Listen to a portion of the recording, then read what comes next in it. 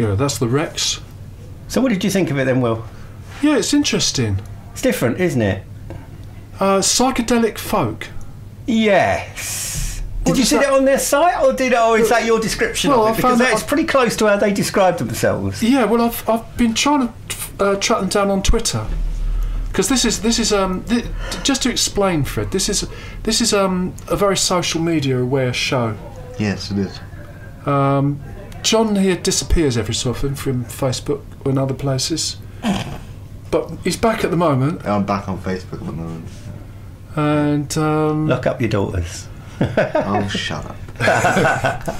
we sort of decided on Twitter, because we work with the Wild Show, which is in the same time slot now on tomorrow. Okay. So we'll talk to them about. So I mean, you're the social media expert, which I most certainly aren't. Go closer to the mic. Sorry about that. I'm moving across here. Yeah. You're the social media expert. Well, we have. Is Twitter the big thing, or is there? No. I heard that there was other. Well, no, apparently platforms. not. Well, I think Facebook is probably a good one. Right. I don't know. I recently did some video on the rushes. Right. Of them busking. Yes. And they did a song about the European Union. I know you're actually in. Am I right in thinking you are a Brexit supporter? Oh, 100%. Well, yes. I was a Brexit supporter before Brexit came around, but yes. Well, just in the interests of balance, I asked you this question, because they were upset by some Brexit supporters who were making rather a lot of sound, disturbing the busking environment. One of my best friends that has been a friend with me for years and years and years, actually an author, he's very anti-Brexit. I mean, he's as passionately anti-Brexit as I am passionately Brexit. We still get on. We will occasionally throw barbs at each other, but we still love each other. And I think that's the way you've got to approach these things. At the end of the day, what happens. The individual's got very little say in it. If it works out well, fantastic. If it works out badly, well, it works out badly. Yeah. You've got to respect other people's views. I mean, a lot of my friends who are anti-Brexit work within industries that get money from Europe. A friend of mine works in research, and he's very concerned that the money's going to dry up. He's going to lose his job, and it's going to impact his family.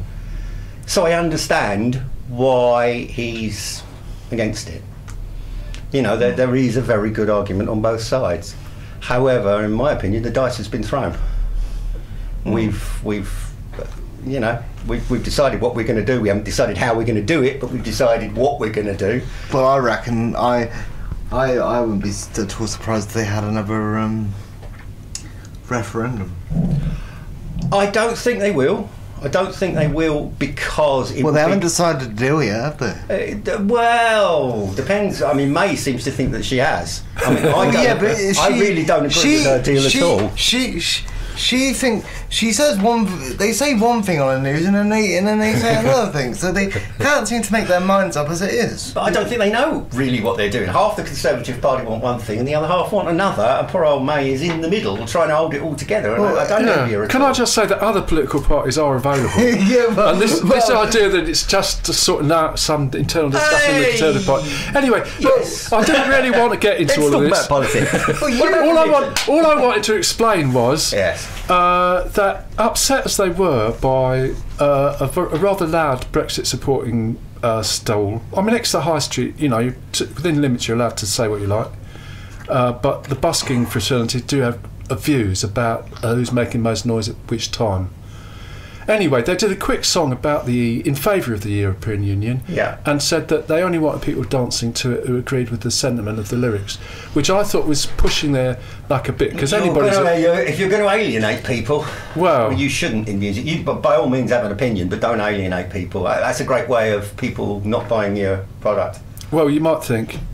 Anyway, what I can now reveal is that they've sort of mellowed their point of view to the extent that if you do buy a ticket for their next gig, which is December 8th at the Phoenix, I'm not sure if they're going to play that song, but everybody is welcome and will be regarded as friendly, but that is just by being there. Good marketing. So you approve of that? Well, yeah, was it 18 million that they'd be excluding from their gig? I mean, that's quite a large revenue, isn't it? No, I think that they're entitled to their opinion, definitely. But if they go out to exclude people, then they're going to come a cropper. Because people are going to have a reaction to it. Anyway, where I started with all this a little while ago was they took a little clip out of my video, and I think my version on YouTube, which I think is quite a successful social media platform, has had about 25 views, and their Facebook page has had about 800. Yeah. So Facebook must be doing well.